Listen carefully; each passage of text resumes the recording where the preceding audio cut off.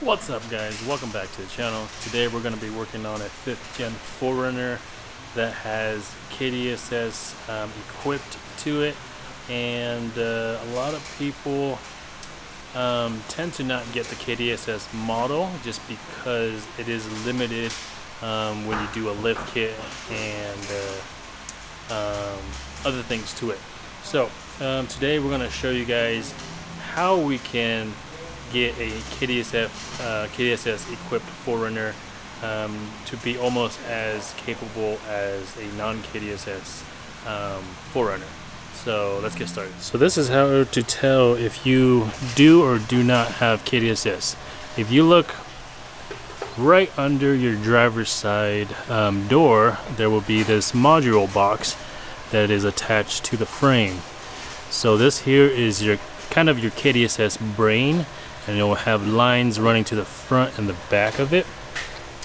And another way to tell is that if you look down at your sway bar, which is this thick bar that runs from one axle to the other, it will be a lot thicker, and it will actually have this electronic ram to it. It will only be on one side, so in the front it will be on the driver's side, and then in the back here, also on the driver's side, as you can tell here, this is the sway bar, and this is actually the new piece that we're going to be installing in this video that you guys will see. But this is the KDSS RAM, electronic RAM that controls the KDSS. So before we get into the install, let's talk about what makes the KDSS good and what makes it bad. So the good would be KDSS, it is electronic, so it does kind of automatically stabilize your vehicle for you, and it kind of has two different modes, one mode being low speed and the other being high speed. I think once it reaches 12 miles per hour, what KDSS does is it stiffens up the sway bar with the electronic ram that I showed you guys earlier, and what that does is it allows the vehicle to be stiffer, so that way if you need to turn at a faster speed or stop quickly in case of an accident or something like that, it would be a lot better, being that it is stiff. So that would be a really good positive for the KDSS. The downside to it is that when you want to lift it, like the one behind us here, the options aren't as great for it, because you do have to get KDSS specific versions, and you do have to well, not you, those versions kind of limit your travel because of the KDSS system. And what I mean by that is the sway bar in the back, and I believe in the front too, will actually contact with something. So in the rear, the sway bar on the KDSS system will actually contact with the track bar. In the front, however, I don't think it actually contacts anything, but the side that is fixed, which is the passenger side, it is, since being that it is fixed, it doesn't allow you to go down anymore, so you lose that down travel on the passenger side. Same thing goes for the rear. You do lose that down travel on the passenger side as well. But with that being said, what we're going to do today to this one behind us here, we're going to be installing two things. We're going to be installing a drop bracket for the rear of the KDSS system to allow you to get more down travel out of the rear, and it allows it to not bind and make contact with between the KDSS system and the track bar. And then we're going to be installing a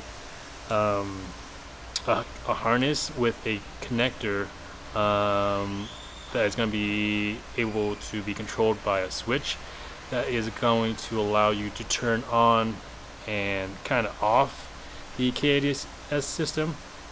And what I mean by that is that it's going to allow you to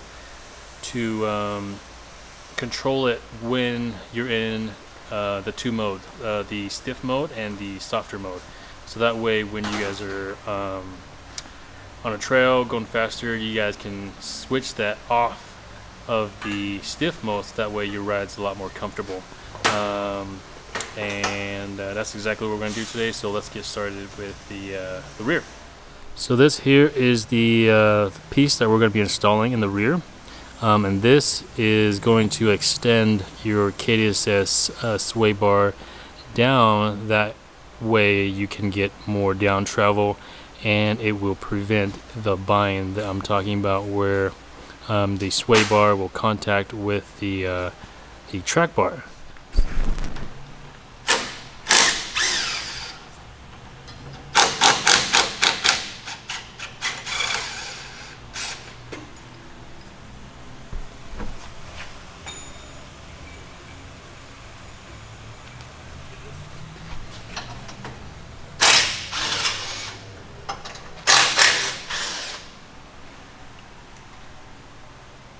Alright, so we just finished installing the drop kit for the KDSS sway bar.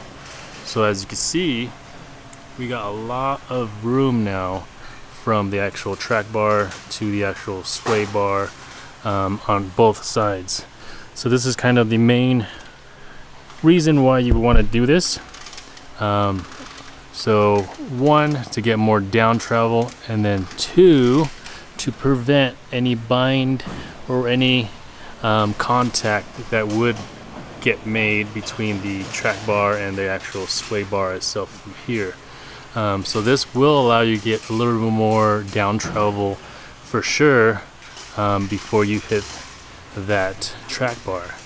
So that's pretty cool. And now KDS guys can have almost just as much as travel as the non-KDSS guys. Alright, so Gabe's going to be helping me today.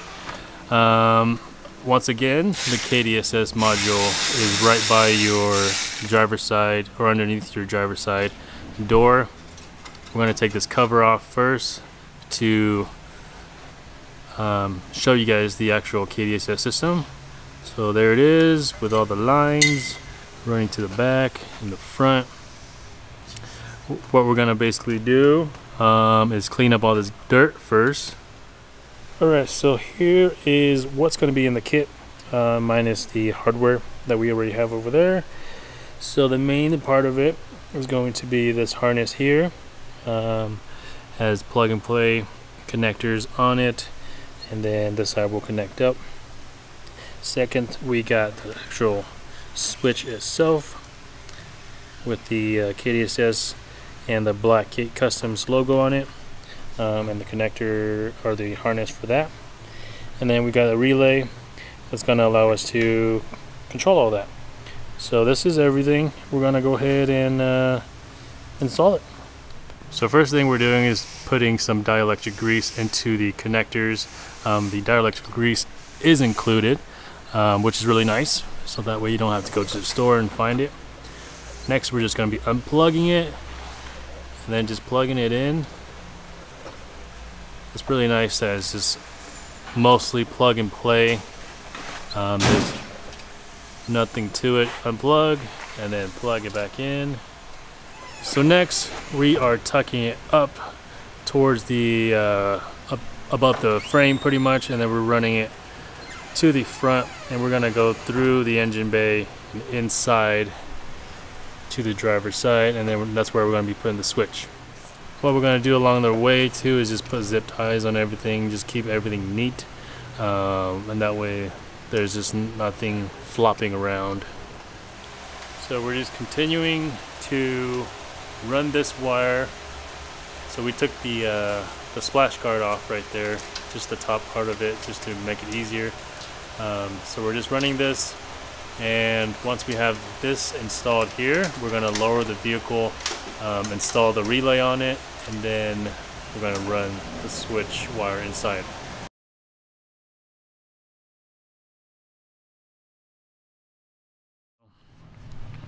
That wire is coming up right there. What we're doing now is we're just connecting the relay to the wire that we fed up. So what we're doing now, it comes with these really nice connectors that has solder in the middle. And what we're going to do is we're going to connect the two that came off of the harness that we pulled up to the red and the yellow wires on the relay right now. So we got the red and the yellow connected to the wire that we pulled up from down there. We added a ring terminal to the black wire on the relay, which we are going to be connecting to itself to the firewall on that hole right there using the bolt provided. And then for the inline add a fuse right here, it didn't come with a fuse, so we put a 10 amp fuse in there. We also added a ring terminal to the end, which we're going to be connecting right here. And then we extended the inline fuse wire by just adding some more wire to it. That way we can reach all the way over here. As you can see, there's a yellow and a red wire here. That is the KDSS module harness. And then the blue wire here is going to be your power to the battery terminal. The white wire is going to be for the OEM style switch. You can see that's running to the firewall. It's going to go through there and power up the switch in there.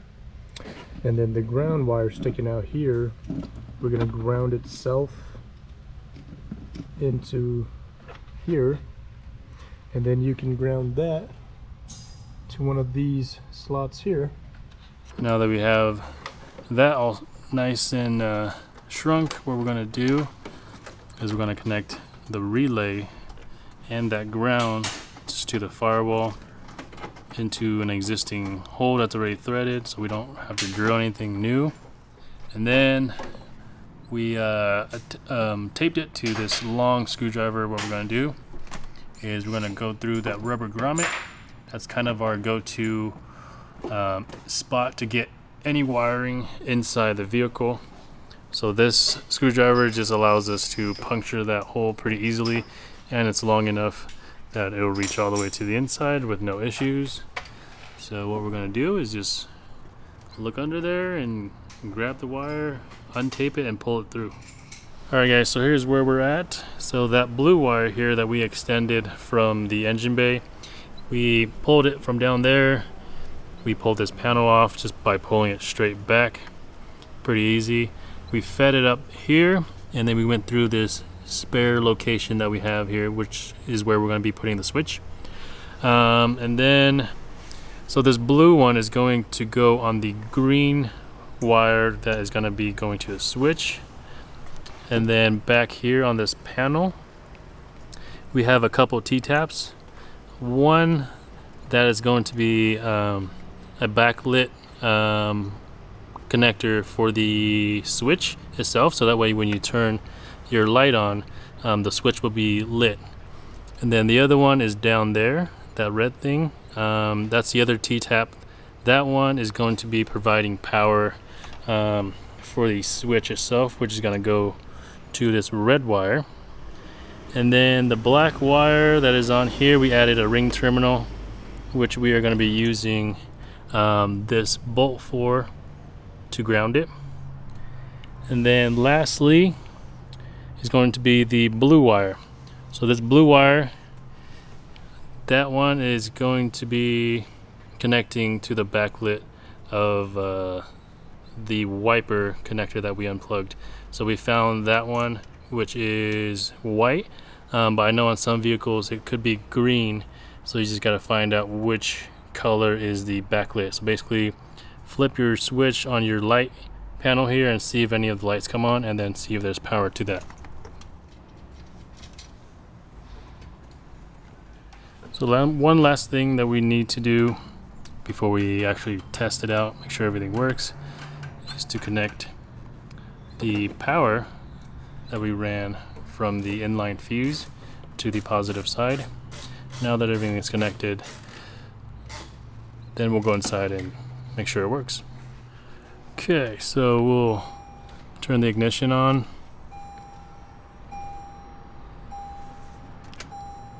So backlight is on. There it is. And then it comes on once we flip it on.